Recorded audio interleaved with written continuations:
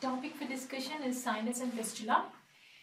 This is a small topic actually. We will cover what is actually a sinus is, what is a fistula is, and briefly the types of sinuses and fistula, both congenital and acquired, and the few most commonly encountered fistulas and sinuses we will be discussing in this lecture. Now coming to sinus, what is sinus actually is? Sinus is nothing but a blind track which is leading from a surface down, from the cavity to the tissues. It is a blind track from within a cavity to a overlying tissues again. Now fistula is nothing but it is a connection or a blind track between two epithelial surfaces or between vessels. So sinus is like it is a connection from a cavity to a overlying tissue. Whereas fistula is, it is a connection or blind track between two epithelial surfaces or between two vessels. Now coming to fistula, it is again divided into internal fistula and external fistula. Internal fistula is nothing but it is a connection or connectivity or communication track between a hollow viscus and skin.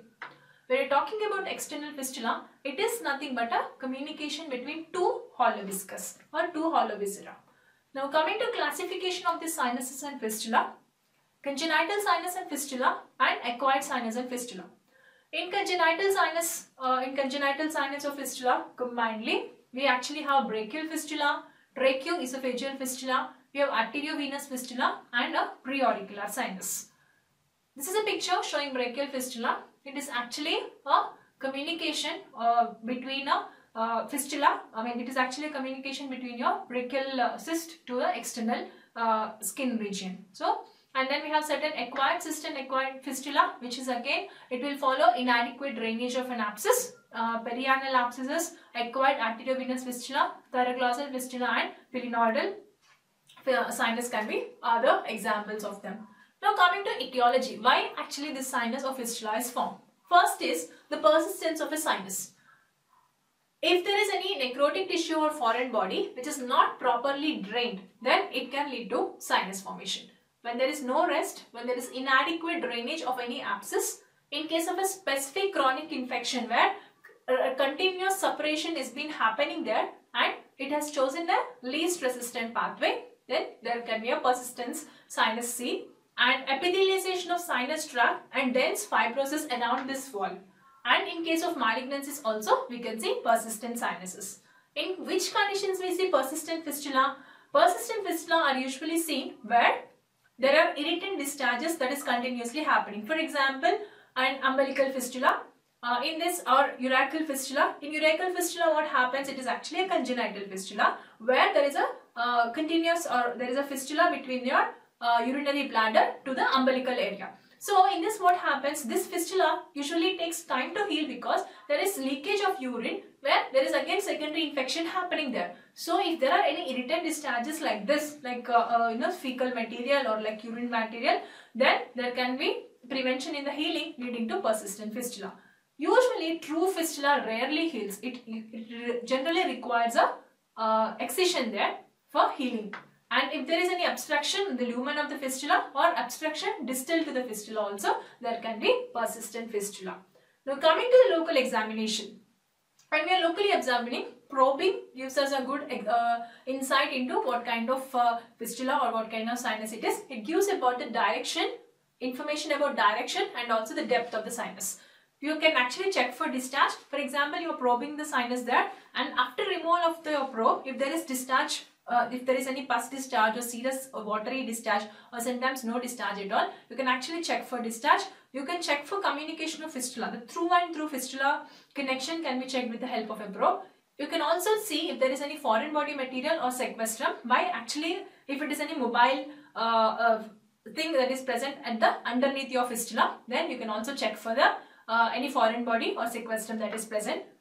Also, the examination of lymph nodes can give us an idea about what kind of fistula or sinus it is.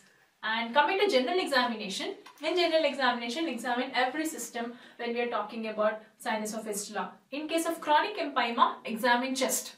In case of osteomyelitic lesion, examine the bone. Check for any infective origin in the bone. If you are talking about a osteomyelitic lesion of the mandible, check for any offending tooth. Check for caries of the tooth. Check for fracture site in the in the bone, or non-healing malunion of a fracture site. All this can actually predispose for a chronic osteomyelitic sinus in case of both. So check for all these features in case of a osteomyelitic lesion. In case of any multiple scrotal or perineum fistulas, check for lower urinary tract. So general examination will actually give us an insight into what kind of fistula, what kind of sinus opening that is present there.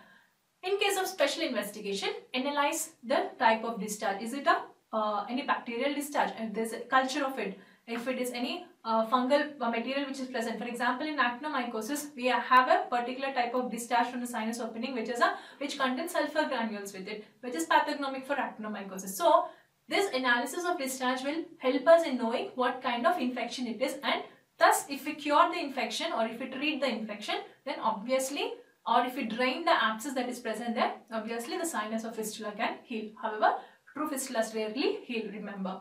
And in case of special investigation, you can also go for radiographic examination, especially in case of osteomyelitic lesion. Conventional radiographs will help us in identifying any sequestrum, foreign bodies or bone changes. In case of contrast radiographs, depth of the sinus of fistula and delineation of course also is help. We can identify delineation of the course. Now coming to types of pathological sinuses, there are again congenital sinuses and acquired sinuses. This is a brief picture of the pathological sinuses. When we are talking about congenital sinuses, we have umbilical sinus, urachal sinus, sacral sinus, preauricular and coccygeal sinus. When we are talking about umbilical sinus is nothing but there is continuation is present from the umbilical end to the which in the fetal midgut to yolk sac. There is a continuation that is present from the fetal midgut to yolk sac. Actually, what should happen after the birth, this umbilical region has to be closed. I mean, it has to be closed. But if there is a consistent or persistent connection present, then it can lead into umbilical sinus. Usually, sometimes there can be some kind of discharges coming from this umbilical sinuses. We have something called as urachal sinus. In this urachal sinus, what happens? There is a connection between your urinary bladder to the umbilical region. In this, what happens is sometimes there can be urinary, minute amount of urinary discharge can occur from this side. This can lead to infection and slow down the healing process of this urachal sinus. In those cases, what we can do, complete excision of the sinus is the only treatment. When we are talking about preauricular sinuses, which is one of the again most commonly encountered one, they can be either unilateral or bilateral preauricular sinuses. These sinuses usually we can leave them if there is no any impending problem with this. However, this can, if they are secondarily infected, then preauricular sinus removal has to be done. However, operations or surgeries for this preauricular sinuses usually carries little risk because facial nerve is in very near proximity or in proximity to this preauricular sinuses usually. Hence, treatment with antibiotics will be helpful. Only in case of very recurrent kind of discharges are happening, then preauricular sinuses has to be excised. Now coming to acquired, we have pilonidal, we have post-surgical sinuses, actinomycosis as we have just described, osteomyelitic sinuses that also we have seen, tuberculosis sinus and hydroadenitis suppurativa. When we are talking about the pilonidal, it is usually seen in case of natal cleft. And what happens is, free hair shafts will be present which are migrated towards this natal cleft, and this can lead to recurrent infections there, recurrent discharges there, resulting in pilonidal sinus opening. And then we have something called hydroadenitis suppurativa. This is nothing but it is because of your because of your abnormality in the apocrine sweat glands. Because of this abnormality in this apocrine sweat glands, what happens? There will be suppurative lesions are forming there. In these cases, what happens is the suppuration is, or the sinus opening which is present usually isn't chronic in nature and it doesn't heal very spontaneously. Because of these recurrent infections, this can remain as a pathological sinus itself. Treatment with tetracycline is usually very helpful in case of hydroadenitis suppurativa. Now, when we are talking about diagnosis, how do we actually diagnose them? Proper history, clinical examination. We have certain techniques like practosigmoidoscopy, which will actually give us a good insight into type of fistula, fistulography and endoanal ultrasound. However, above all, MRI is just the gold standard in identifying about sinuses and fistula. When we are talking about management of these sinuses, Always remember, underlying cause has to be treated. Detect and treat the underlying cause. Detection of the site of sinus or fistula is also very important. Identify the cause, control sepsis. Adequate drainage is always useful in case of managing any sinus openings. In case of fistula, if it is a true fistula, then usually it doesn't heal, and in case of that true fistula, fistulectomy is the best option. And other surgical managements include fibrin glue, sentence suture placement, any fistula plug, and flaps and sometimes flap lift procedure can also be helpful in case of treating fistula. So this is all about various types of sinuses, various types of fistula, and how we actually diagnose the sinus and fistula and how we treat them. So this is in brief about the sinus and fistula. Hope you understand this in detail. Thank you.